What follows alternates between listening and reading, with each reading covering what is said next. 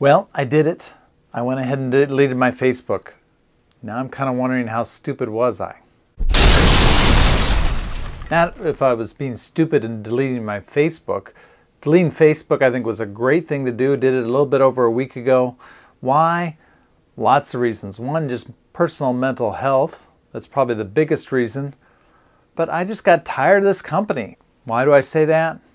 Well, lack of privacy, ignoring people's privacy rights, violating the law, using what should be a security feature to try and sell ads, really not the main purpose of giving your phone number to Facebook for two-factor authentication. It was not so that you could get better ads.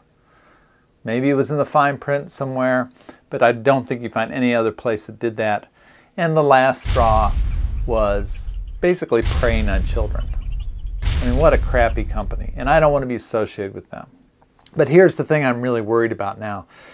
How many times was I stupid enough when logging into a new service to use Facebook to log in? So I'm wondering how many of my apps, how many of my websites that I log into are going to start failing, and I'm not going to be able to log into them without setting up separate accounts. So that was stupid on my part.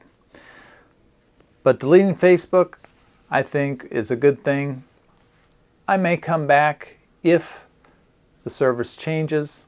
I would be perfectly happy to pay for a service. If we had AOL again and I could pay $30 a month and have a secure service that I could use where they didn't just make their money off of ads, I'd be down with that right away.